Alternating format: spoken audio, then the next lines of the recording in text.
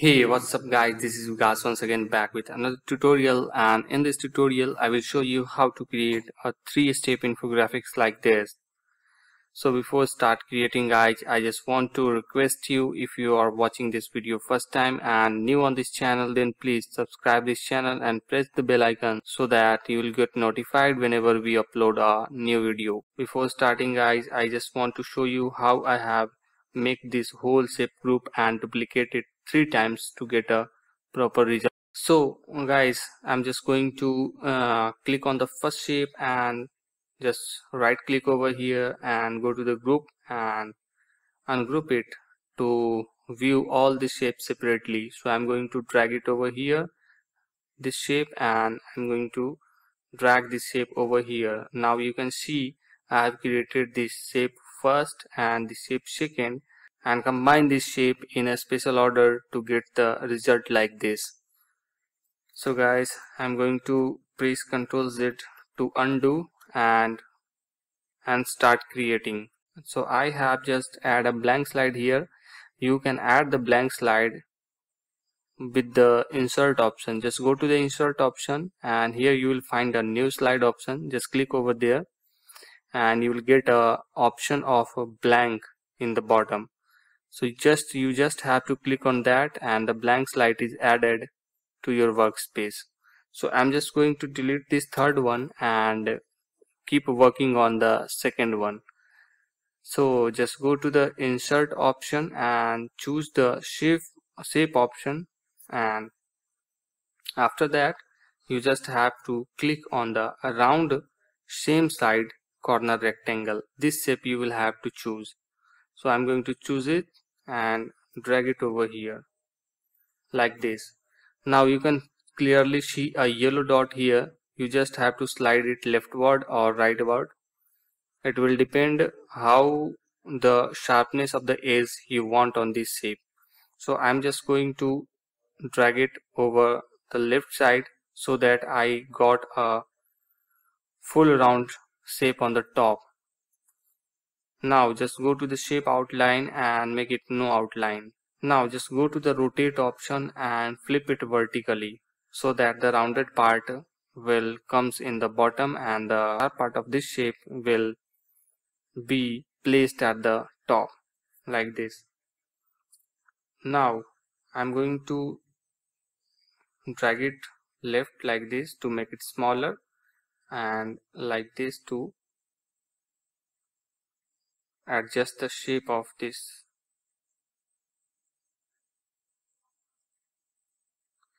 So this is ready. Now what we'll have to do is we just have to cut this shape like this for a particular angle on a particular angle so that we can get an effect like this, cutting effect. So I'm just going to choose a rectangle from the shape option. Just click over there and drag it like this. Just go to the shape outline and make it no outline. I'm just going to rotate it manually from this rotation handle, or you just want to rotate with the values, then go to the rotate option and choose more rotation option here. Here you will get a rotation option. So just click over there, the values you want to click, or just make an adjustment like this to rotate this particular shape. So I'm just going to use this rotation handle to adjust it very quickly. For now I'm just going to fill this shape with a different color. Like I'm going to choose this color. Just put this shape or put this rectangle over here, and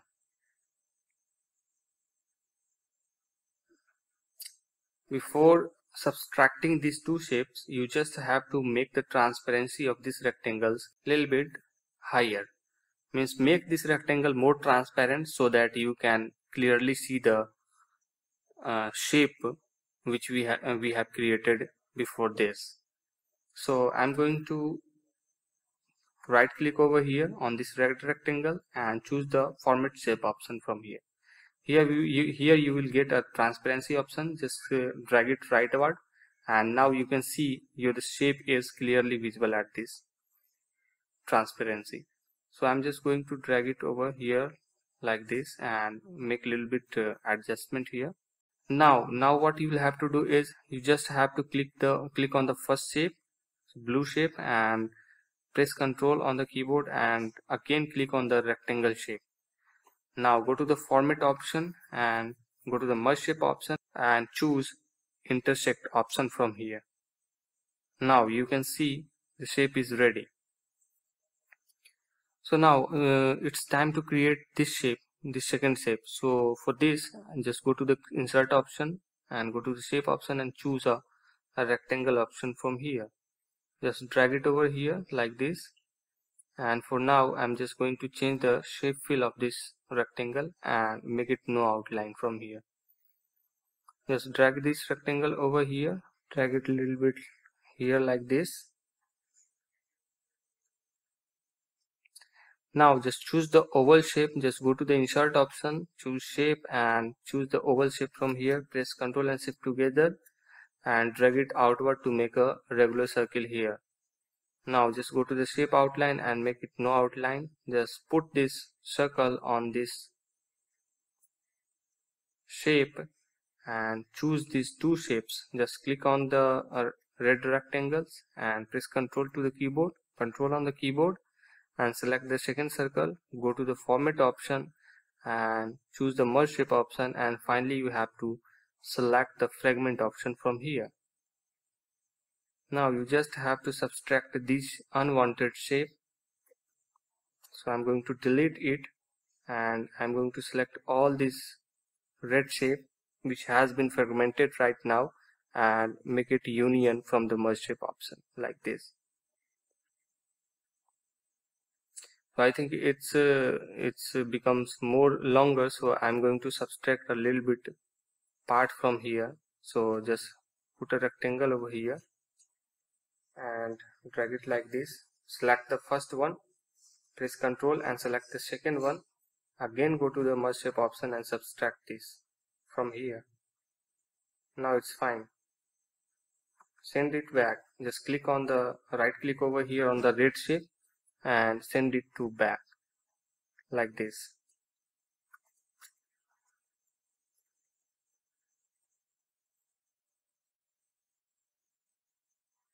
You can also drag this shape like this to get a desired effect.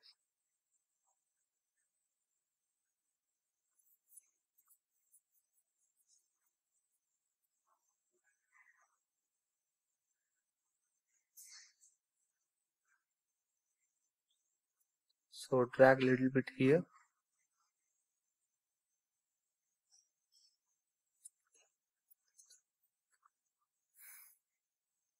Now it's time to change the background color here. So I'm going to choose format background. Just right click over here and choose the format background option. Just choose the gradient fill option and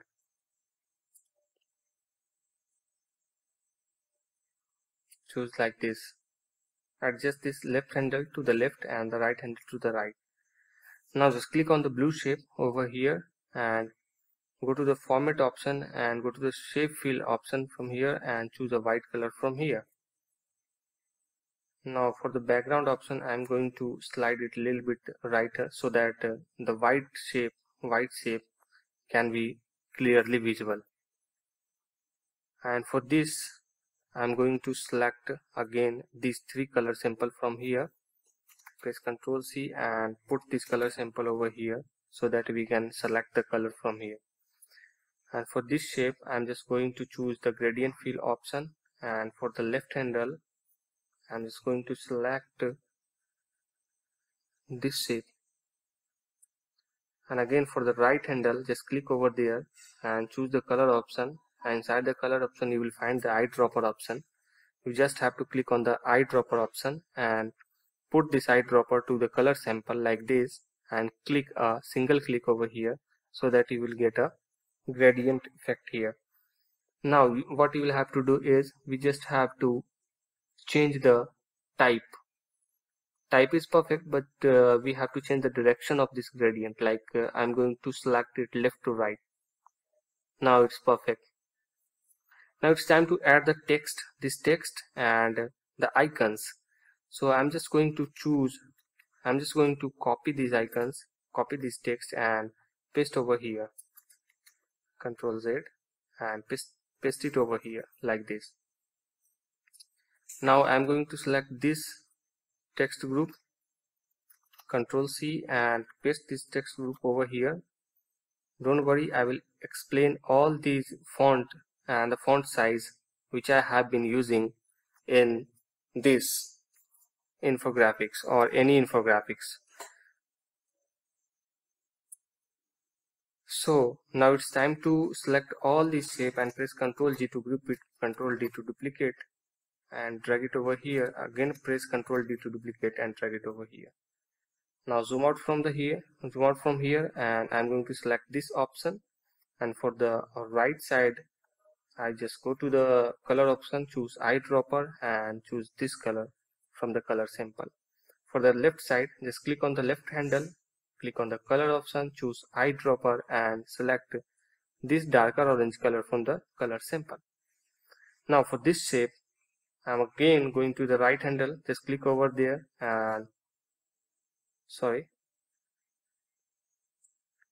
for this shape, just click on the right handle, click on the color option and choose eyedropper and put this eyedropper to the color sample, what the value or what the color you just want to pick up from this sample. So I'm just going to select this darker blue color for the right side. So just click over there and again choose click on the left handle, go to the color option, choose eyedropper and put this eyedropper to the light blue color from the color sample. Just click over there. Now finally what we'll have to do is we have to add these icons. So the icon again I have downloaded from the flaticon.com, so I will give the link of this website in my description. So if you want to download this type of icons for free and use these icons in your project, then please go there and download from there. It's a very awesome website for the icon. So I'm just going to copy it by pressing Ctrl C on the keyboard and paste it over like this. One more thing I just want to discuss here, these icons I have created in Photoshop so that I can change the color of these icons. When you will download it from the flaticons.com, then you will get a black color icons from there, and the black color icons in the PowerPoint there is a few options to change the color of the particular icon which have been downloaded from the flaticons.com. So I have used the Photoshop software to fill these icons with the different colors according to my project demand. As you can see here, I have converted these icons into 3 different colors and use these icons in this particular project. So just click over here and adjust these icons according to their positions and the situations. It will look better. So this is what we need. So finally I'm going to add just choose this big shape and go to the shape fill option, and here you will find a reflection option. Just click over there and go to the preset options and choose this one like this. Again choose this shape, this white shape, and go to the preset option, choose this one and do the same for the third shape group which we have placed here like this. So the overall effect is ready. Now it's time to discuss the font size and the font family which I have used in this particular icon or in this particular project. So when we talk about the font, just click over there and you will just go to the home. You will find that it is a Calibri body and the font size is 11. For the heading I have used the source sans, that is 18 pixels. For the 1, 2 or 3, you can see here I have used the square 721 BT and the size is 36.